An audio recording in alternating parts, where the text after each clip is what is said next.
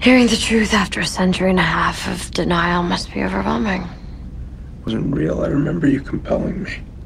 Only after I showed you who I really was. You were so scared of me, I had to take away your fear. Well, whatever feelings I had back then,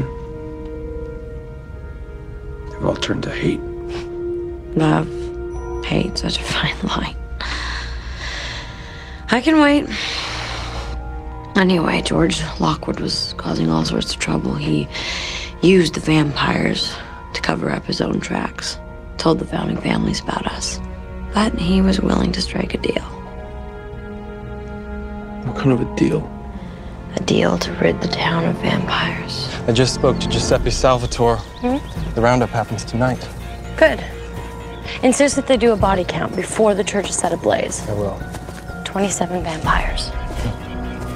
Once the flames create chaos, crawl to the exit under the choir loft. I'll be there to set you free. Make sure you're not followed.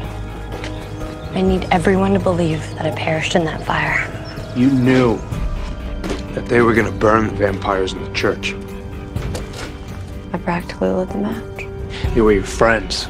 They were your family. And you just sold them out. Without blinking.